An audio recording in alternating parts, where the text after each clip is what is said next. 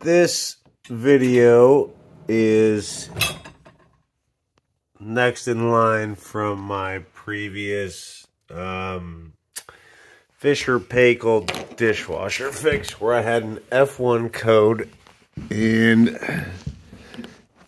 I had water underneath the dishwasher. You can see there's that dark spot right there. Was a little drip of water, but that's because I opened this while it was in wash mode to see if it was leaking, and naturally some water dripped dead center from the center of the lid that compresses down into the top of these dishwashers. But the rest of that white sediment is from previous water that I've mopped up. So I think my previous video on cleaning, if you can tell, as I know my dishes are in the way, sorry.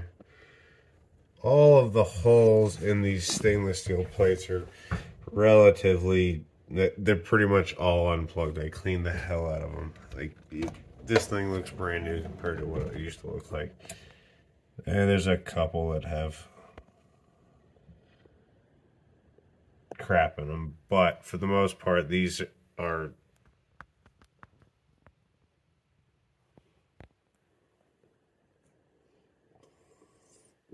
they're pristine compared to the way they used to look.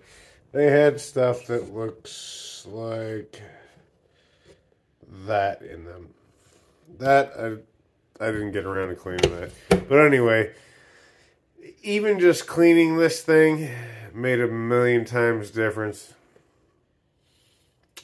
And I think a combination of cleaning it, allowing it to drain better, and having that track that seats the lid on top of this area here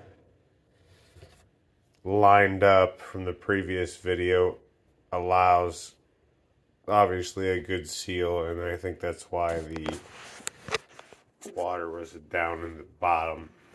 So, I mean, a little bit of maintenance goes a long ways. These are expensive dishwashers, so I hope this helps somebody.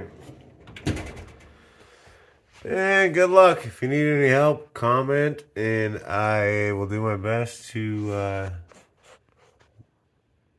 help you out. Thank you.